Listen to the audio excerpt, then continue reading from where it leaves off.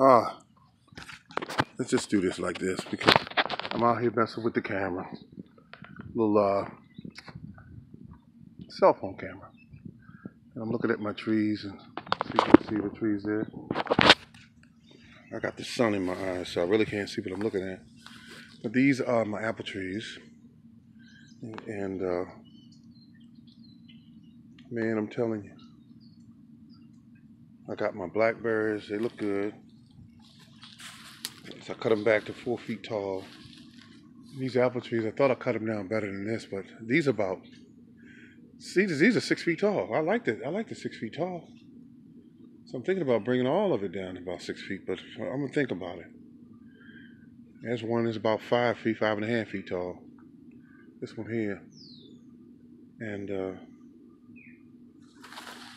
I ain't trying to get back here too much because you see all this I have here at the bottom of these trees, this is gonna be cut up and be cut up further, I'll put it that way. And it'll be fertilizer for my trees. For the all year long, it'll be fertilizer. These are not my branches that I got off of the trees, which is called, when I trim the trees, pruning them. And look how tall this is. I thought I did better than that, but with all the leaves on the trees, I really couldn't see everything I wanted to see. And there's the one over above. It's got to be cut and brought down.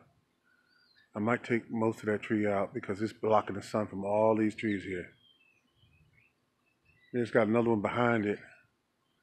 It's blocking sun too. So I got to get a plan together. All up here. These are all over top of my apple trees. And maybe that's why I'm not getting a whole bunch of apples anymore. There's my water system. It's been emptied out. Let me go over here and make sure that I got it disconnected properly. These are my old, what they call peach trees. They usually stop producing after a certain number of years. And so we'll see what we got there. All right, later.